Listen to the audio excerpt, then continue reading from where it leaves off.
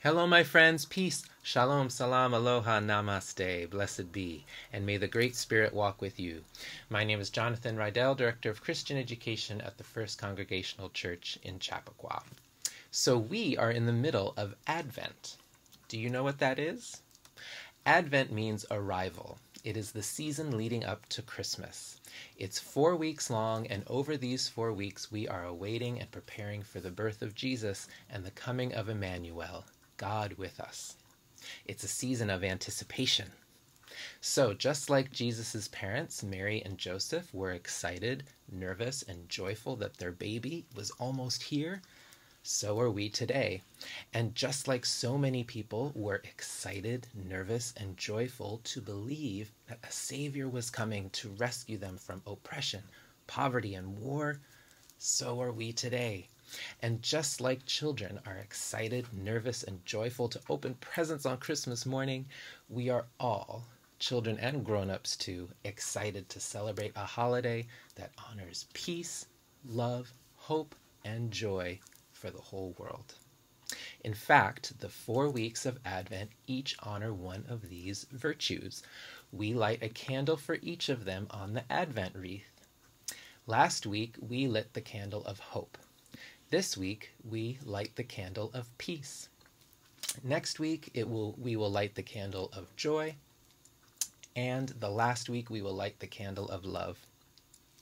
Then finally, the Christ candle is lit at the center of them all to represent that God, Emmanuel, is finally here with us. Christmas is coming, my children. Christmas means so very much and so many things to so many of us. And during Advent, families all over the world get ready for Christmas through many different traditions. So, what are some of yours? Playing Christmas music, singing Christmas carols, cooking Christmas goodies and favorite foods, decorating Christmas trees, hanging stockings, hanging Christmas lights. What else do you do?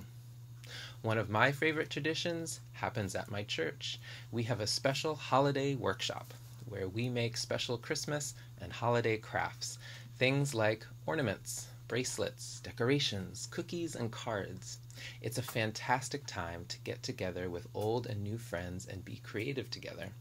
Making arts and crafts is a way to play and express yourself. It's also a way to pray. It takes focus and care, positivity and goodwill.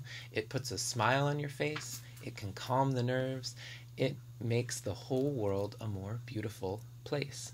So I encourage everyone, grown-ups and kids, to make some Christmas and holiday crafts this season. It's so much fun. So whatever your Advent traditions are, dive in. I hope you have a wonderful holiday season, anticipating the arrival of Christmas and celebrating the coming of peace and joy for everyone on earth. I love you all very much, and I'll see you next time. Happy Advent. Bye-bye.